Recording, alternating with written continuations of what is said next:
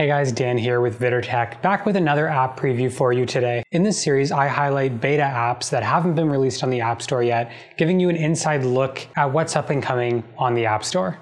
So this one's called Lumina Camera, and it might just be the best third-party camera I've ever used on an iPhone. We've got free premium for this app for some of my subscribers, so be sure to hit that like button, hit the subscribe button, and stay tuned for how to get that a little later in the video. But let's get into it.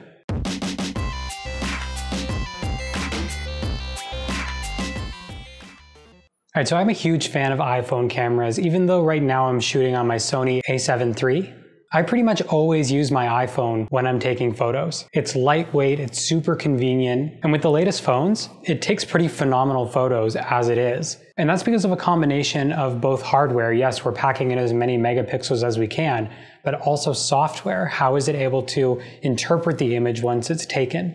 The iPhone camera app has a bunch of processes that are all happening behind the scenes to make your photos look great. And while for most people that's a really great thing to have, there are some that prefer the DSLR or the manual method of taking a photo. And for those who do want more control over the photos that they're taking, Lumina Camera is for you.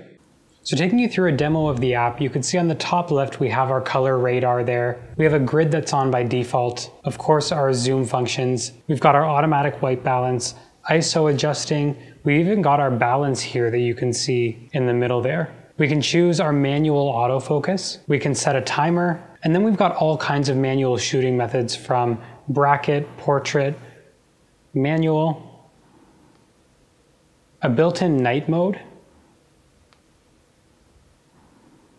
long, and of course video.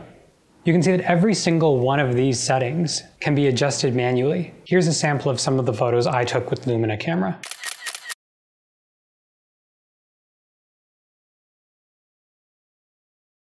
So for those of you who want to try out this premium app for free, of course I have some free promo codes for you.